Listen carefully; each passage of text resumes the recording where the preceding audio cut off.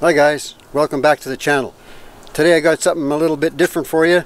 It's something that you should do at least once or twice a year, and that's to change cabin filters in your vehicle so you get proper airflow through your heating and ventilation ducts for the winter, and for your air conditioning in the summer, and again your heat in the winter. So I'm going to show you really quick on how to change these filters in my wife's work van that she uses for work, and I'll be right back. We'll get this thing going here, so hang tough. I'll be right back. So I use these Napa premium cabin filters, and the best thing to do is to get your owner's manual to find out where your cabin filter is. But in this van, it happens to be in the glove box and in behind this little plate here. Right in here is the cabin filter. I'll kind of get set up and pull these out and show you how to change them. So I'll be right back. It's going to be hard to do this one-handed. So back again.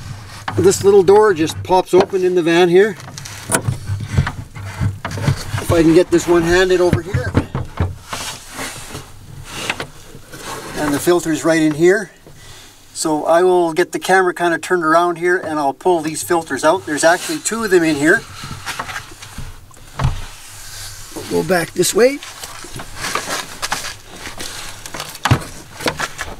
Got to get in here. And they just slide out like so. Okay, so look at. Now again, in my defense, we just picked up this van. Again, you can see we have one over here. That's the summer van.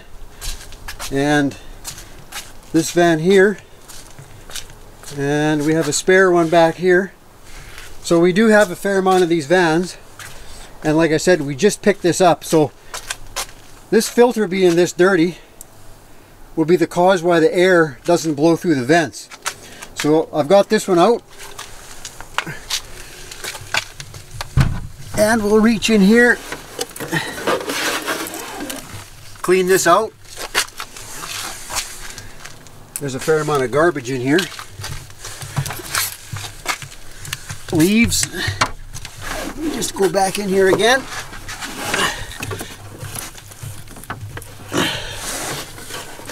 Kind of hard to do with one hand. You got to get in here and you slide the other one like so.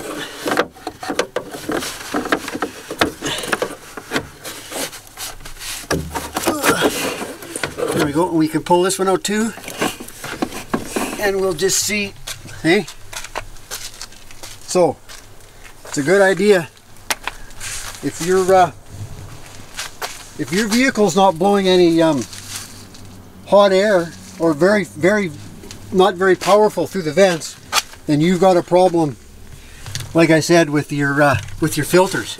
So it's good to check these. Again, like I said, in my defense, we just picked this van up last week, and I've been going through it to do some stuff, and I knew I was going to have to replace these filters. A lot of people don't even know that they're there. So that's all cleaned out. Our new filters are in the box here. We'll get them out. So, like so.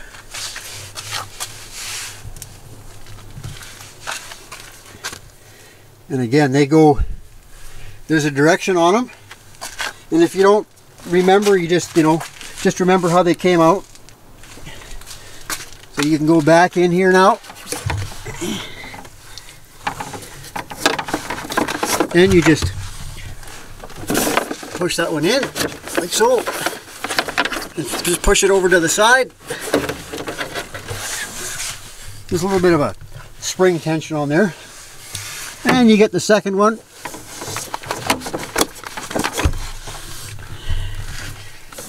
And there you go. Shove it in.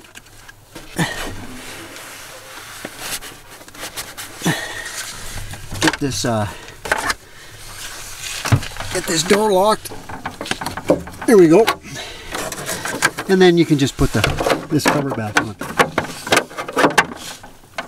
I gotta clean up this here anyway a little bit.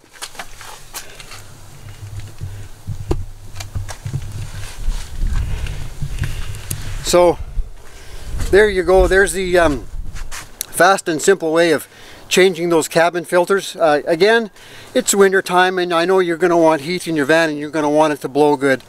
So double check, look in your owner's manual, check online, find out where those cabin filters are and replace them.